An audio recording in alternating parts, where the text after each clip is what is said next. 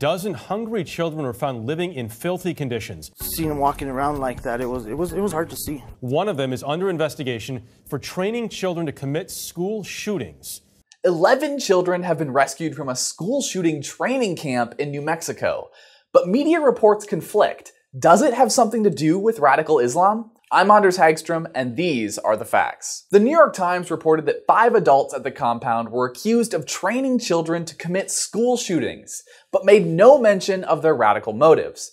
The Washington Post, on the other hand, reported that the adults were suspected of extreme Muslim beliefs. But what did law enforcement say? That the 2 men who ran the compound were heavily armed radical Muslims. Pictures of the compound look more like a terrorist training camp from the Middle East than something you'd expect to see in New Mexico, and that's because that's exactly what it was. Police describe the children as looking like, quote, third world country refugees, not only with no food or fresh water, but with no shoes or personal hygiene and basically dirty rags for clothing. Police also found the body of a 3-year-old boy buried outside the compound. What's even worse is that one of the men is the son of a prominent Muslim imam from Brooklyn, who is suspected but never indicted of assisting in the 1993 bombing of the World Trade Center. And what's more, the imam has been a longtime mentor for none other than Linda Sarsour. What part of I don't want you to video record me?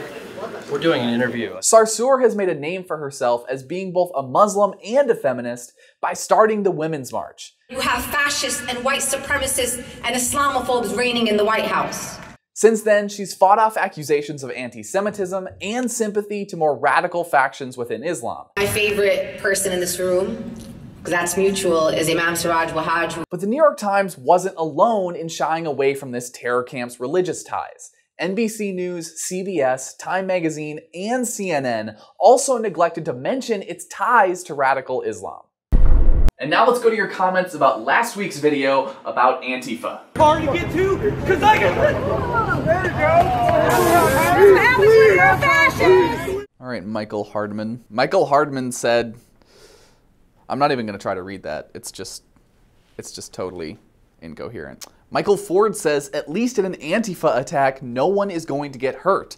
Should be good for comedy hour. Yeah, Michael, but unfortunately, arms that are too weak to break a window with a hammer are still pretty good at throwing Molotov cocktails. Hold on, I'm supposed to be mad at people punching Nazis? Hold your breath on that one.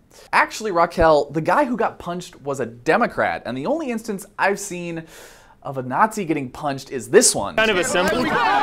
Like us on Facebook, subscribe to us on YouTube, or check out our friends at American Voices and the Daily Caller homepage. Thanks for watching again. I'm Anders Hagstrom, and these are the facts.